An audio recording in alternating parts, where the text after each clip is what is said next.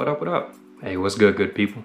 Hey, hope everybody's doing well. Welcome to the channel with the Fragrance Ninja. And today I want to talk about one of my favorite layers when it comes to the fall time.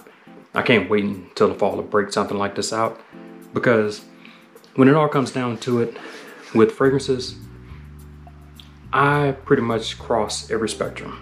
Whether it's Fougere, Freshies, the Ouds, I'm all over the place.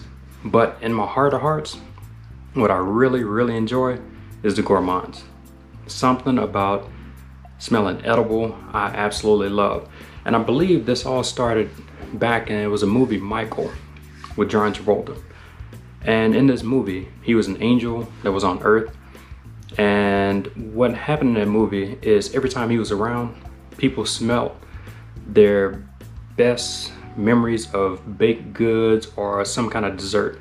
So people would say he smelled anything like brownies to cotton candy to caramel, and just whatever was their favorite dessert treat. Whenever he was around, they thought that they smelled it. And so the fascination with that and how they were drawn to him kind of first piqued my interest when I started thinking about Gourmands. But enough of the story. So one of my favorite layer Gourmands when it comes to fall time starts with the House of Montal. It starts with sweet vanilla. The notes on this sweet vanilla is apricot and vanilla. That's it. That's all that's listed. Apricot and vanilla. Now, it does smell like, it escapes my memory at the time, but it's a fragrance from Parfum Aroma. It smells eerily similar to that fragrance, but true to Montal, this lasts all day long. And this is the first part of my layer.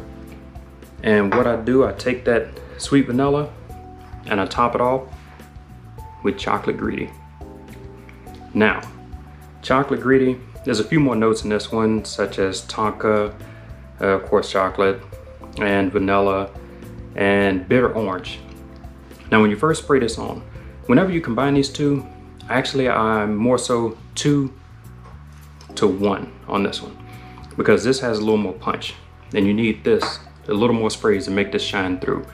But give it about an hour or two to dry down for it really to mesh together, and you are left with this chocolate, vanilla, somewhat marshmallow.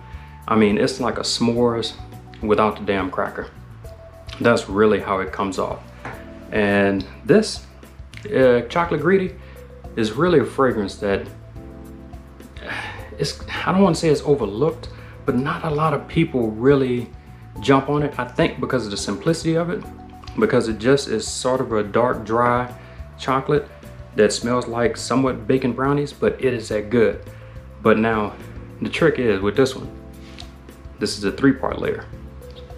I also implement Molecule 2. Yeah, I know, ambroxan, simply ambroxan. But before you start thinking I'm crazy as cat shit, let me explain this one.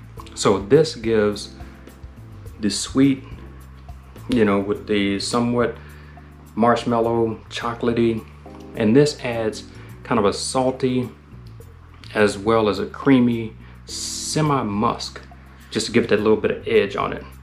And that's what this brings. And this is one also a fragrance, and like I mentioned, before you think I'm just nuts and off my rocker, try it with other niche fragrances. Something about this fragrance makes the other notes seem like they're in HD to me. It seems to enhance the other notes and also gives it a little more life and a little projection. Almost brightens them up a little bit. And that is a perfect complement to this. And I know sometimes people think, oh, this is just cheap ingredient, it's just ambroxan, they throw it in any Joe Blow fragrance. It's like, yeah, you know who created this though? Neither do I. I don't remember his name. But who it is he also created Clive X for Men, and as well Clive Men 1872 is also the creator of all molecules. So he's not just some cheap Joe Blow perfumer. He knows what the hell he's doing. And video for a future date, I also combine these with those two. Yeah, I know. take Clive Christian and combine it with Molecule O2. Seems like blasphemy, but it's the same perfumer, so why not? He created all this stuff for a reason. Try it out. You might be surprised. It might just work out wonderfully for you. But that's actually my layer when it comes to fall time. You know, this is such a yummy combination that someone might bite your ass. You might get a nip from somebody because you smell that edible with this combination. I mean, if you got it, try it out. Smoke them if you got them, why not? But that's all I got for now. Hey, until next time, y'all be good.